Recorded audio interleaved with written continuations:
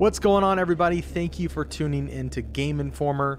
I'm your host, Alex Van Aken, and today we're going to be taking a look at some of this exclusive gameplay footage that we have from Resident Evil 4 Remake, Chapter 5. We're going to be seeing some church gameplay, some Ashley gameplay, and some of the cabin fight, as well as, just overall fighting Ganado and yeah, trying to stay alive. So we've got about 12 minutes of footage here to show you today.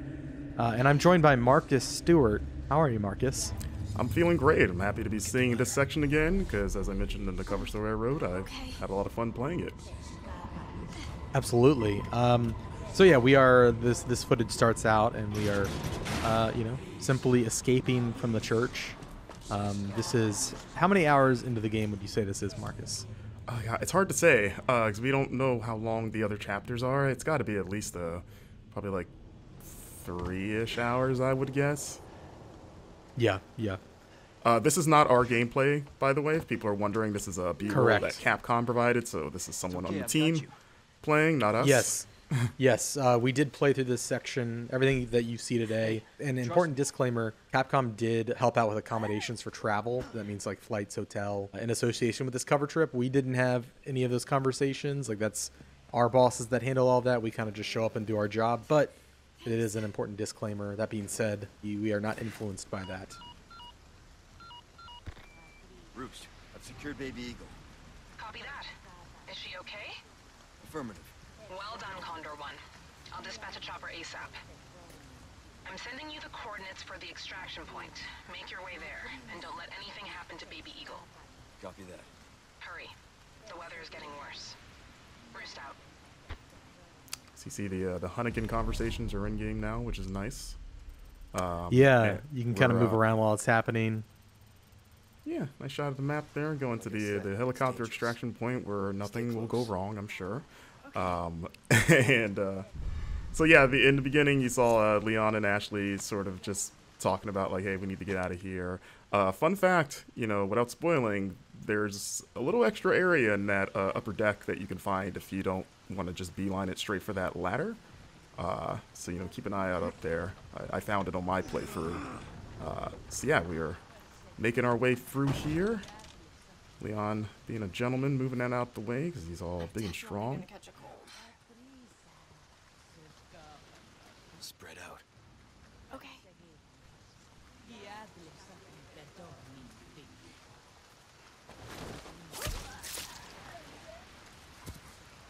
Come on.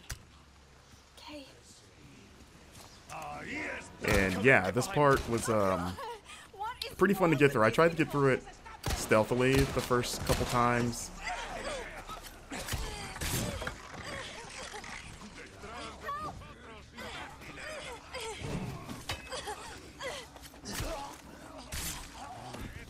You okay? Yeah. Spread out.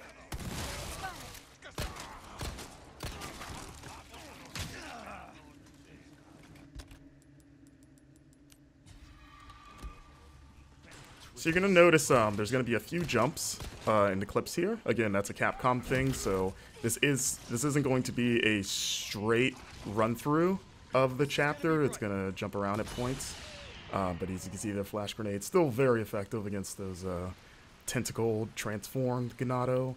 As we enter the cemetery, you get a little bit of a taste of one of the side quests, which is sort of a spin on the cemetery puzzle. As you can see, you can still shoot birds' nests to get those precious eggs, or I guess a chicken egg that's in a bird nest in the tree. Don't ask me how that works. You know how it is. But I mean, in the original game, you killed snakes and got chicken eggs, which was always kind of weird. There he is. Took care of a request. Well done. Man himself. Look at you, So you can see here turning in side quest, which is what you're going to be doing. One has to wonder how he moves with all that heavy equipment in that coat. Must be pretty strong. It's kind of like a Dragon Ball, like Piccolo weighted training gear. He's probably pretty strong. But I was thinking he's just like into CrossFit. we we don't know. He's a mysterious figure. As you see, we're upgrading our equipment here.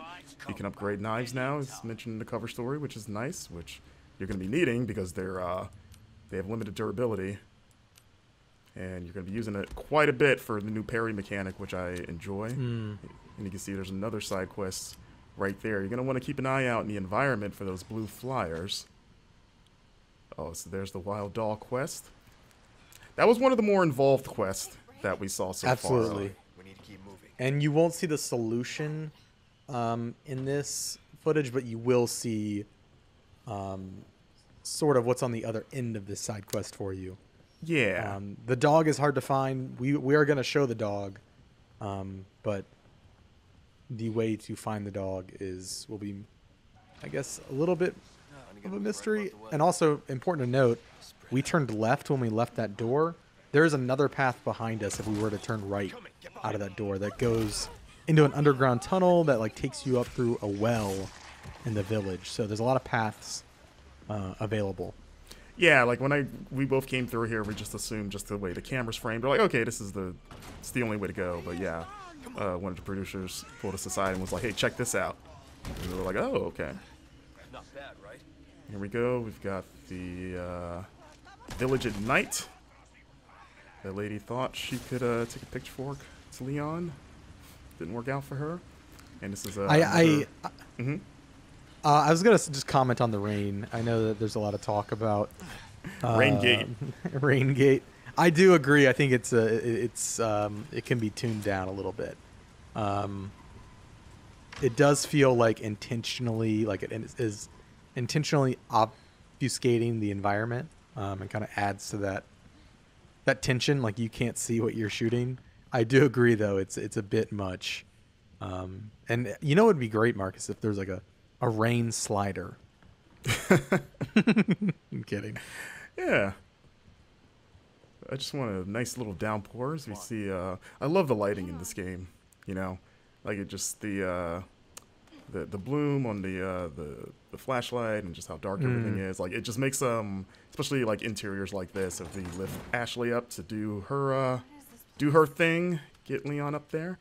Yeah, it just makes the interiors creepier. Like that. Like the first time that owl made me jump because you just see the glowing eyes in the dark. Yeah. And you're like, oh my god, like what is that?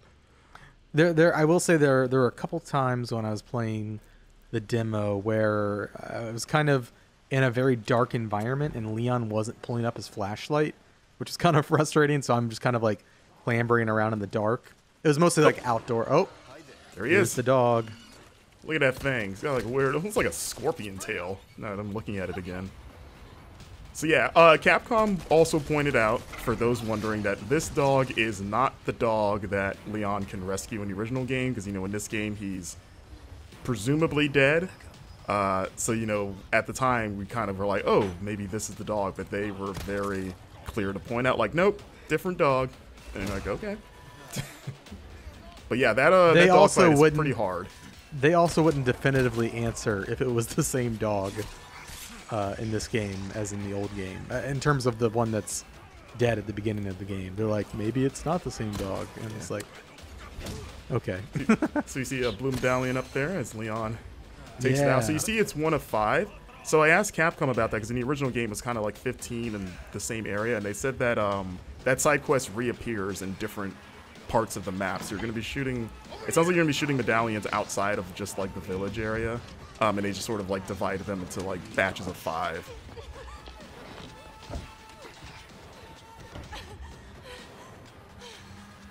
You. Hey, listen, about earlier. Yeah, about that. Hey, I see you found your missing senorita. Senorita has a name, Miss Ashley. You are? Who are you? What are you doing here? Very good questions, unfortunately. Hide, now. Okay, it's game time. And due to the cuts, there's a lot of that village before the bridge that we ran over that you can you know, fight through and explore. Like there's a lot that they didn't show in this footage. It's where, at least during our playthrough, the brute first appears, the cow-headed enemy. Right. in that area just before the bridge that we crossed. But yeah, because in the footage we've put out of this, people have seen the cow guy shows up in this fight, here. but you Yeah. actually fight him well before this. So yeah, so when it he seems shows like up in he's the gonna fight, be what were we saying? yeah, he's definitely a recurring enemy. But when he shows up in the fight, you've already had to fight him before, and so I feel like it's extra tense because it's like, oh my god, I gotta fight this guy now. Yes. So I saw some people speculating that he might be a single persistent enemy that follows you. I'm No. pretty sure that is not the case. Yeah, I think he's No, just another I have- enemy type. I have killed him several times in different areas. Yeah. Just a new enemy type. So this fight was pretty wild, as it is in the original, but even more so here. And there he is, Mr. Bullman. There's been a lot of like back and forth, like is he a cow, is he a bull? But I was like, he's got a horn there. That'd be a bull thing. Well, a bull is just a cow. It's a male cow. I mean, yeah, they're the same thing. But you know, like bulls have horns. Okay, You know. that's fair. That's fair. Listen, He's got a single horn there, it looks like, as Leon just gets pummeled. and yeah, that's the end of you know, the action gameplay we've got to show off. This is a look at putting gems inside of treasures to increase their value. Of course, if you different combinations of gems net you different bonuses. There are now customized cases that have different bonuses. So like the black case has an increased drop rate for L resources. Yeah. And you can pick up charms as well, with a little chicken charm. The charms and the cases, they give you little passive bonuses. Yeah. And you can do that stuff in the typewriter menu, as you saw. So you can't do that all the time, just when you reach those saves point. To keep up with all of our coverage, bookmark GameInformer.com/Resident Evil 4 and subscribe to our YouTube channel. Thanks for watching, and we'll see you soon.